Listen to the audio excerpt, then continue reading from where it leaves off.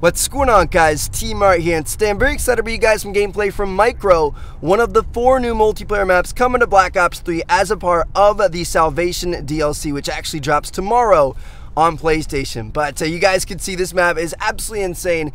The theme of it, or kind of the idea behind it, is that you've been shrunken down to a little bit bigger than an ant. As you guys can see right there, there's kind of like a little Easter egg that you can shoot the ants, and you're kind of taking over a picnic table cookout type deal. So you guys can see right here we're fighting in the top of beer kegs. There are all kinds of, like, bottles and cups and napkins and donuts and hot dogs. You can actually run on a grill. There's a cooler part where you're flying around on ice and stuff like that. Like, it's kind of crazy.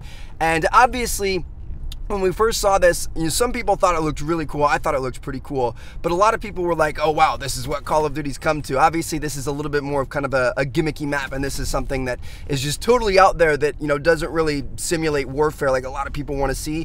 But honestly, I enjoyed it when I played it. We're gonna have to wait and see what happens when everybody else can play it as well. I only got to play it one time. We played this kill confirm match, and obviously I was playing with other YouTubers, so everybody was, pretty good at the game, so we were all kind of like out roaming around. Nobody was really sitting back camping and stuff like you sometimes get in public matches.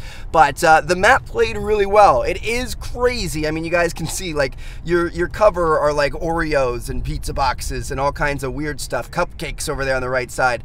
But, it's different in that sense. Like, there are a lot of colors. It's kind of not your typical map that you see there, but in terms of its playability and in terms of kind of the spawns and the choke points and stuff like that, I actually had a really good time with it because they're like nice long lines of sight. You can use ARs and snipers on. If you're smart with your movement and stuff, you can run around with an SMG. My favorite part of the map is probably over by the beer kegs. I think we're gonna go over that way again right here.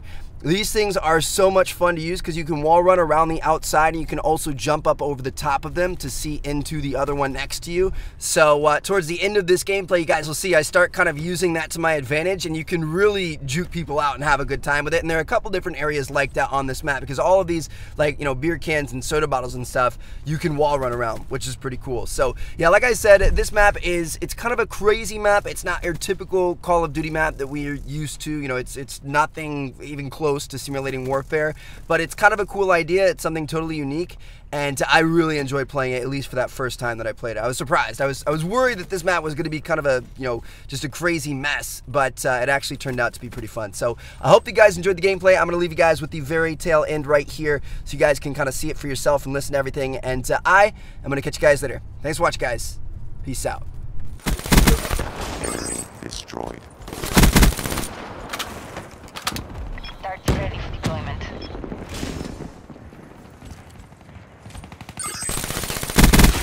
Flame unit destroyed.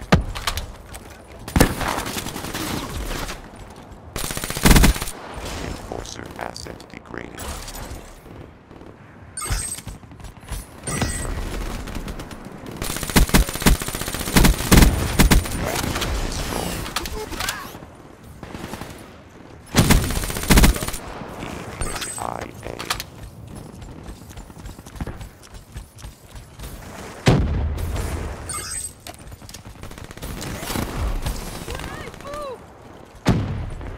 This battle is ours to lose.